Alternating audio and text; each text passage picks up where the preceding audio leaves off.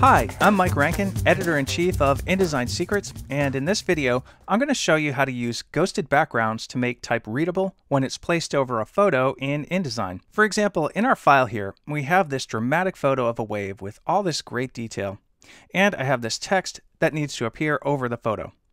And let's say that the text is basically formatted the way it has to be. We have to use this font at this size. But when I move the text frame over the photo,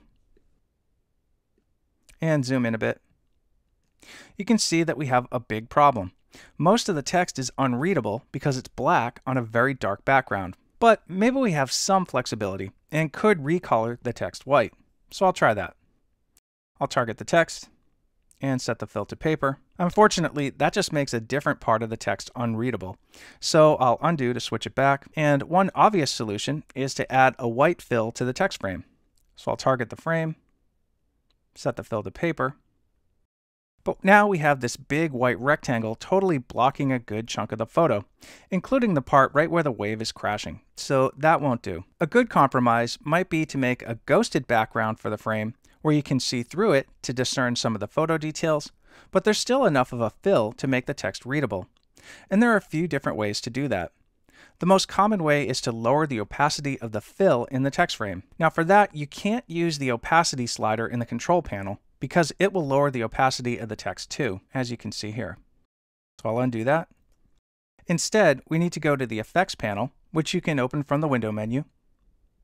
Here we can set different opacity levels for the object as a whole, which is the same as the slider in the control panel, or set the opacity of the stroke, the fill, or the text inside the frame independently of one another. So I'll click on Fill and drop it down to 60%. Notice that while I have the fill targeted in the Effects panel, the value is also reflected up here in the Control panel. And if you're using InDesign CC 2019 or later, you can also use the Properties panel to set the fill opacity. So if I open Properties and click on Opacity, I can target and set the fill opacity. And maybe we could even take this further down to say 50%. And that will show more of the photo detail, but just remember the lower we go, the less readable the text is going to be. So I'll split the difference and go to 55%. Note that you could also use a separate frame with a ghosted fill behind the text frame, like I have on the next page in my file. And this opens up lots of creative possibilities that would be really hard to achieve with the text and the fill in the same frame. In this case, I made a wavy frame from a custom shape in Photoshop. I brought the vector path into InDesign and then put it behind the text frame. And you can see it separate if I select it and move it to a different spot. I'll undo to put it back and go to the next page in my file to show you another variation. And that is to use a directional feather effect to hide the fill of the frame where you don't need it.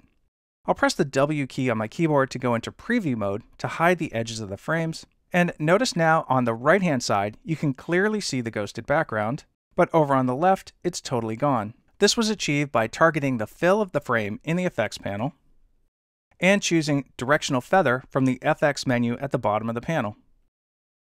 And then experimenting with the settings to find the right feather width,